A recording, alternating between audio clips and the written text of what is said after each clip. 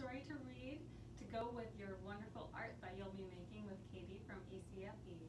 So today, your art project is going to be painting some bones. So I thought we would read a book about a dog who really liked to dig, and maybe he'll find some bones too. So this book is called A Dog Named Doug, and it's by Carmel Wilson and illustrated by Matt Myers. Let's see what Doug is up to. Once there was a dog named Doug. Doug liked to dig, but when Doug dug, oh boy, did Doug dig. Oh my goodness, look at all of the things he's dug up. Do you see any bones? I see a toaster. There's a toaster over here. Oh, there's one bone. You can see one bone kind of by his doghouse. Let's see, what else does he dig? Once Doug dug up a ground squirrel's nest. The feisty squirrel was not impressed. "I can dig better than you," said the squirrel. Doug howled with laughter. "Let's see if that's true." What do you think? Is Doug gonna do better than the ground squirrel? So they started to race, but Doug dug faster. He proved that he was the digging master. Look at him go. Whoa, whoa. With his nose down low, the dirt flew high. Clumps hit the cat as Doug sauntered by. So when he saunters, that means he's walking, but he's walking, he knows he's cool, he knows he won the race, so kind of an exaggerated swagger walk. Many miles of dirt Doug dug, leaving heaps and piles and mounds of mud. Boy, must be a muddy dog. And ruts so deep and holes so wide that a giant tractor fell inside. Oh my goodness, look at that gigantic hole. I don't know if the farmer's that happy. And boy, did Doug dig.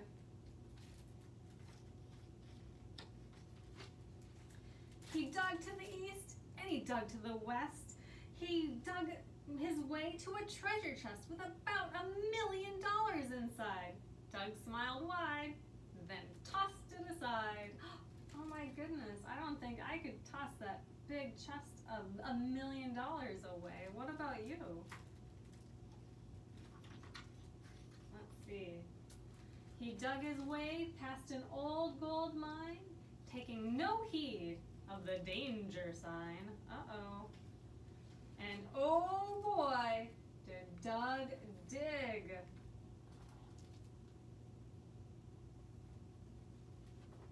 He dug to the north, he dug to the south.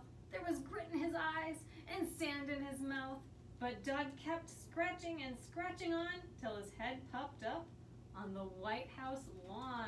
Oh my goodness, he's gonna go visit the president.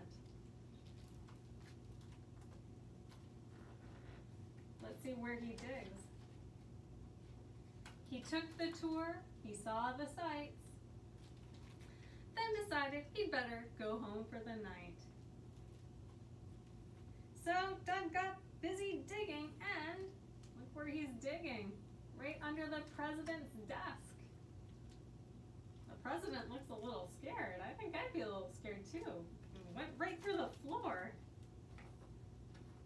And so Doug got busy digging, and oh boy, did Doug dig. Look at him go. So he's heading home now. And dig. Goodness, look at all the places he's digging. And dig. I think he might be a little lost. Maybe he went to Africa with the lion, and then he went to Hollywood. You can see the star there. And a bowling alley, and maybe even Easter Island. You can see the statue there, the head, Easter Island head. And dig, where is he going now? Oh my goodness, look at all these places. I think he even dug his way to the top of Mount Everest here. That must be quite a feat. he now? Whoa! Maybe he dug his way to China. Do you think he'll ever get home? He did. At home, his family scolded him hard. They said, "Doug, stop digging holes in the yard." But they fed him a bone and gave him a hug, then tucked him in bed with a "Good night, Doug." Is it time to go to bed? Or maybe dig one more hole? But still, Doug, where do you think he's going now? Look at his hole is right from his doghouse here and going boop, boop, boop, boop, all the way down there and into the house.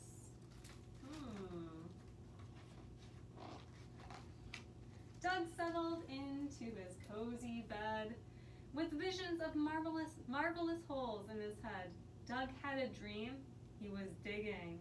And boy, did Doug, what do you think he's gonna do in his dream? Dig! Oh my goodness, he's even dreaming of digging holes on another planet. The end. Well, thank you so much for reading the story with me, and I hope you have a lot of fun painting your dog bones or your dinosaur bones or whatever you can imagine your bones can be, and maybe you can get inspired by his visit to another planet and decide what kind of colors you want to paint your bone. Have a good one, and we'll see you next time.